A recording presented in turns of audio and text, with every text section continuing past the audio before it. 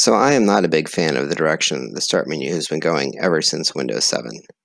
Windows 7 was probably the pinnacle, although I liked some aspects of Windows XP better for their Start menu design.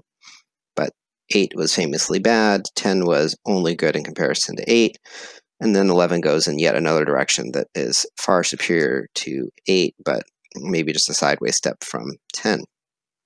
So of course you're not stuck just using what Microsoft gives you.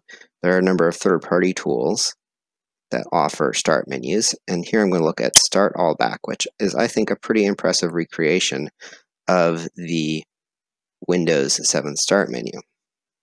In fact, right now I am running it on Windows 11, and you might be forgiven for thinking that I'm running Windows 7. Let's see just how good a match it is. I'm opening up a virtual machine here running Windows 7, and here we have an honest-to-goodness start menu over on the right side of my screen. And on my real Windows 11 machine over on the left, we have the recreation. And visually, they match quite well. Of course, while visuals might mean something, I don't think anyone uses these traditional start menu because they just love the look. It's more about the functionality. And I think the functionality of StartAllBack is also quite a good match. So let's go through that just a little bit. I'm going to do this sort of off the cuff live, so I apologize if I biff it a little bit or maybe go a little slower than you would like. Hopefully this will give you an idea of whether or not this is worth trying a little bit more for yourself. So just like a traditional start menu, you have the All Programs expansion here that has hierarchies that you can expand and collapse.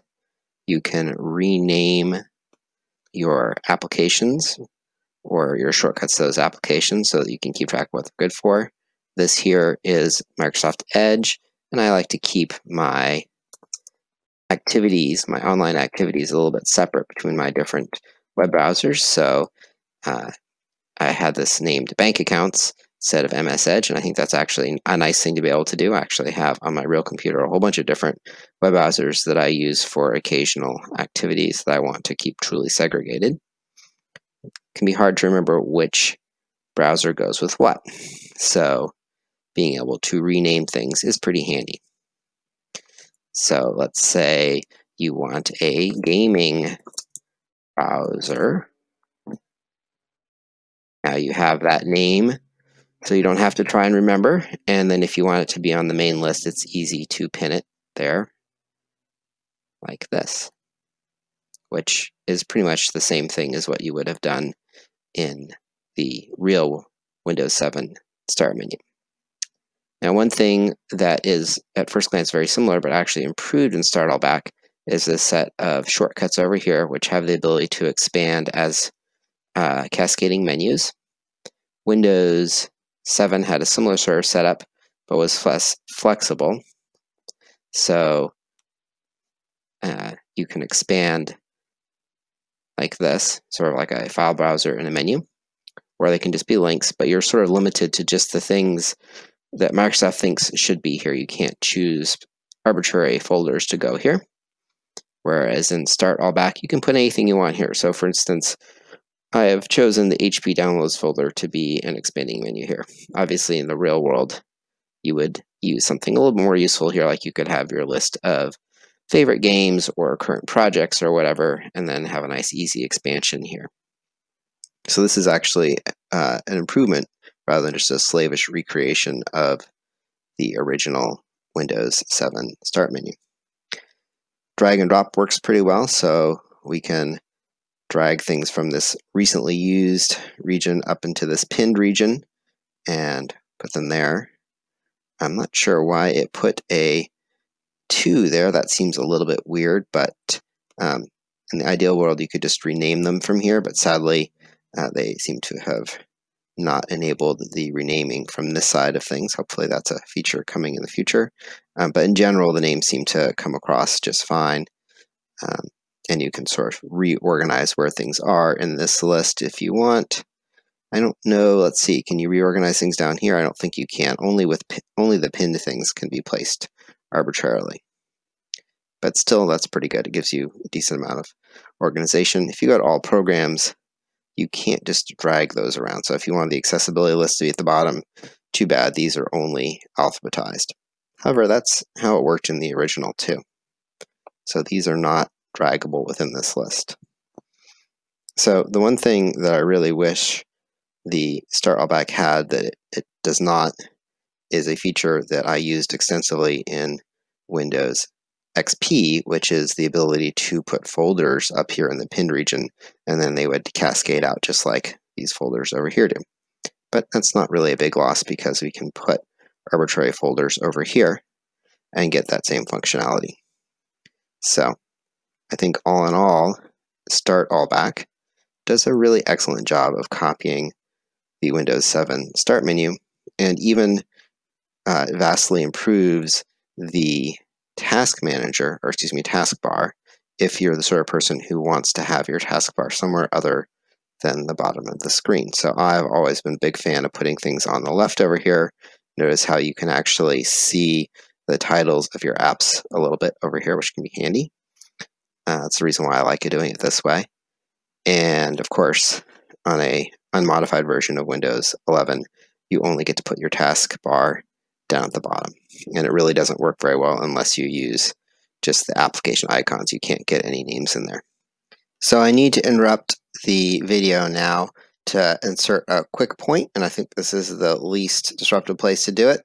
First is that this organization of having the start menu along the side is not a mandatory feature. It is just as in the previous versions of Windows that didn't suck. You can just drag it down to the bottom or to the side or the top. All those are options. So it's just my personal preference to have it over here, and it's nice that that personal preference is respected. The other thing I want to point out is that search is no longer horribly broken in StartAllBack. So if you push the Win key, you get into a text box that says search programs and files. So if I search for the previously named gaming browser, type correctly, gaming, there we go, gaming browser shows up, and you'll notice that there's no useless web results in here or search for suggestions on how to do this using Bing, blah, blah, blah, not there. You get your programs and you get your appropriate settings just like in 7. If I search for a program name like Edge, we also get that. And then if I hit enter, it's going to start Edge. So search functionality is equivalent to Windows 7's start menu and works great. Unless you like option of using the start menu to also search the web, this is a huge improvement over Windows 10 and Windows 11. Okay, back to the rest of the video. On the whole, I think that even as it currently exists with no improvements, this is a worthwhile purchase.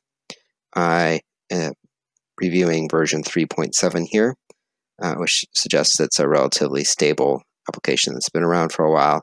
However, I've only used it for less than a day, so I can't really speak to that.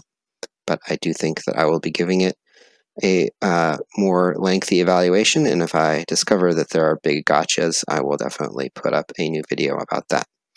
So this is part of a longer series I intend to do on various start menu recreations, and also looking at the original start menus for the different versions of Windows to see what we've gained and lost over the years.